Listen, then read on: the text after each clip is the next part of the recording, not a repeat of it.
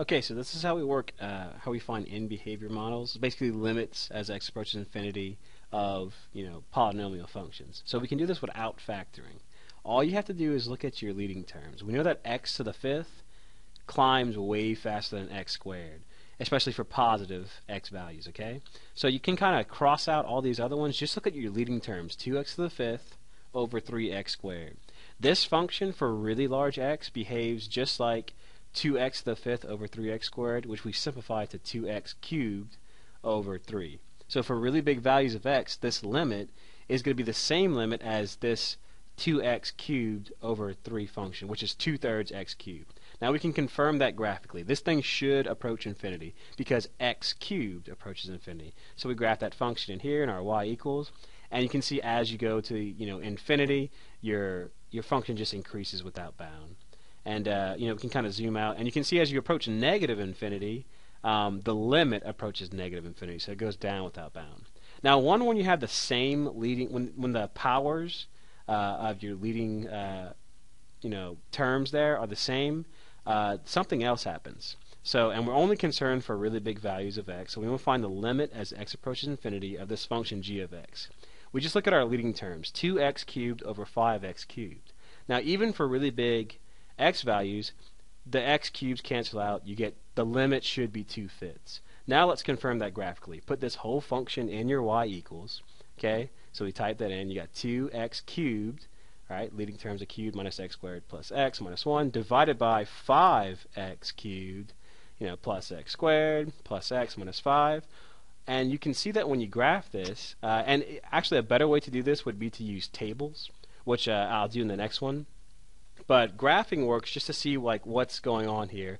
Now I should set my window, my y min, to -1, so I'll accidentally get an error right there. So let me set my I have 1 for the min and -1 for the max. I should swap that.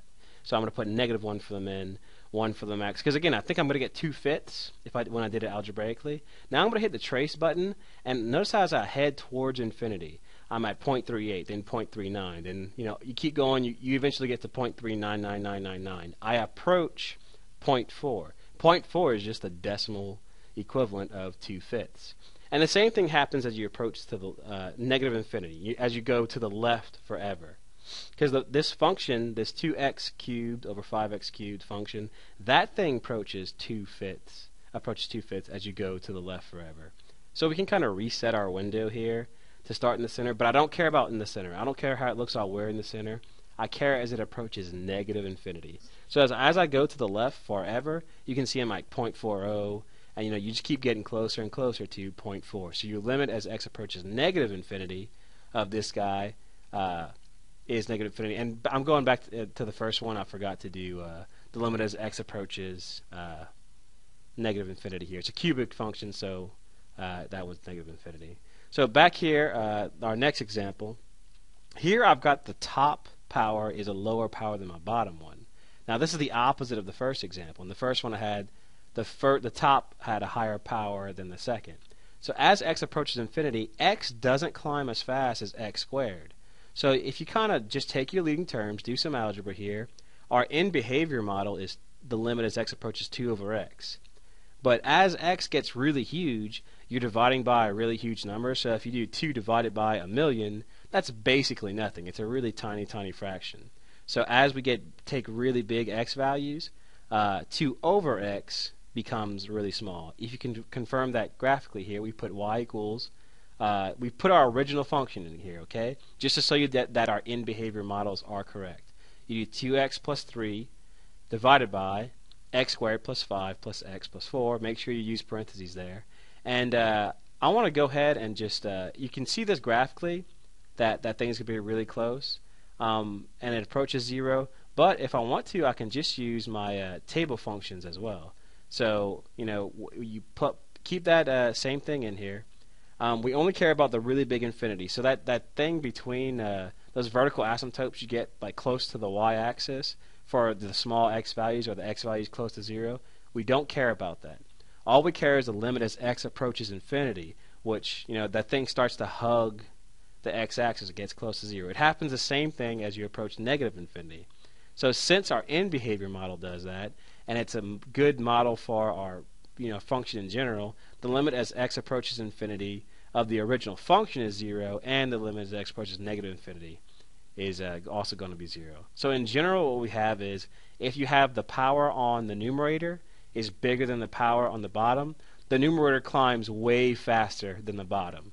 So you get that your limit as x approaches infinity will be infinity. Of course, you have to watch out when you get even or odd functions when you're talking about as x approaches negative infinity. But in general, you just divide your leading terms and you treat your general function as the quotient there. So if the power of the denominator is bigger, which means the numerator will be smaller, your bottom will climb really fast. So you'll be dividing by really huge numbers, and you'll get that in general, if your denominator has a bigger value, the limit approaches 0. Now, if the powers are the same, if your power of your numerator and denominator are the same, what you do is you take the quotient of your leading coefficients, which is what we did in example 2. You had 2x cubed over 5x cubed. It's no coincidence that the limit was 2/5 or 0.4. So here's another example. Do 15x cubed plus a bunch of stuff over 15x to the 5th, and plus some stuff, over 3x to the 5th plus a lot of stuff. And all we care about is the leading terms there. They cancel out. We should get that the limit as x approaches infinity is 15 over 3, which simplifies to 5. I'm going to confirm that graphically. 15x to the 5th plus 3/4 plus 2x plus 9 divided by 3x to the 5th plus 9x minus 4. And now, if you look at your table values, I'm just going to go ahead and ask for really big values. So first, 100 at 1,000. You just keep getting closer and closer to 5. When you put in a really huge number, we got 5. So we confirm that there. And that'll work for any time the powers are the same. So if the power of the top is bigger than the bottom, limit approaches infinity. If the power of the bottom is bigger than the top, the limit as x approaches infinity is 0. And if the powers are the same for your numerator and denominator, the limit is the quotient of your leading coefficients. Now knowing that, you should be able to try the polynomial end behavior models. That's numbers 35 through 38 and 40 through 42. So good luck.